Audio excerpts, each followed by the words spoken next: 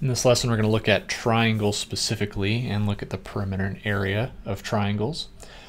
So anytime we're talking about a triangle, we're talking about a three-sided figure, of course. So the perimeter is just simply going to be to add up the three sides, right? Because we know that the perimeter is just the distance around an object. So we just simply add up these three sides we see in our triangle. The area of the triangle is a little more tricky, however. So what we have to do is know two things about the triangle. We need to know one of the sides of the triangle. Okay, and so in this case, this B indicates what we call the base. And this base is just one of the side lengths. But then once we know one of those side lengths, we need to understand that we're going to make a line that goes straight from the corner of the triangle opposite of the side we know, straight down, making a 90-degree angle with that side. And we need to know that length, and we call that length the height. And if we know those two things, we can find the area of a triangle. So the area is this base times this height cut in half. Okay, base times height divided by 2 is another way you can think of it, but we'll just say 1/2 base times height. And to kind of give you an idea of why it is that this formula works, think about a rectangle for a moment. Okay, so here's a rectangle, and suppose I called, oops, I meant to call that H. Suppose I called this side length H and this side length B. So here's a rectangle. The area of this would definitely be base times height, or B times H. But I could maybe draw a line from one corner to the other, and what I would get is a couple of triangles, right? And so each of these triangles would have an area of 1/2 base times height. Right? Now I realize this triangle up here looks a little bit different, but I could do a similar but slightly more complicated argument to prove to you that any triangle should have this area formula based on what we know about rectangles.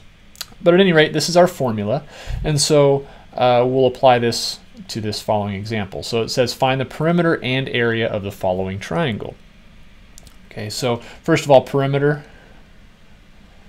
Remember, perimeter, we're just simply going to add up all of those sides.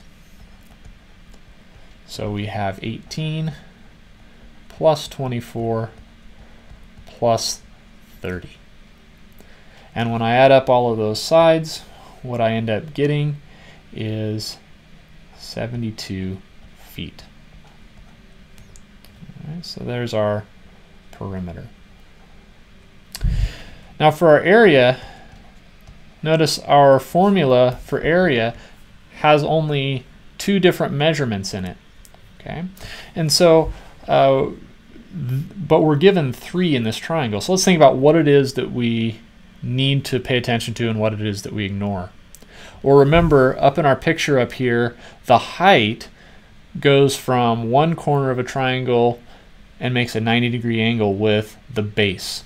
And so here's our 90-degree angle right here. That's what this little square means. So our base we could think of as 24, and this side of the triangle happens to be our height in this case. So that's going to be 18 feet. Okay. Sometimes the height is the side of a triangle, like right here where they make a 90-degree angle. Other times it won't be. So you just have to pay attention to whether two sides make a 90-degree angle or not. All right, so now our area is 1/2 base. And what I'm going to do is, because I'm multiplying by 1/2, I'm just going to make my base 24 over 1. Right, remember, that's always okay to do with a whole number. And our height is 18 over 1. And it certainly can't hurt us to do a little bit of pre-reducing in this case. So I can say 2 divided by 2 is 1. 24 divided by 2 is 12. And so it looks like my area is going to be just the product of 12 and 18. So we'll just do that over on the side here. 18 times 12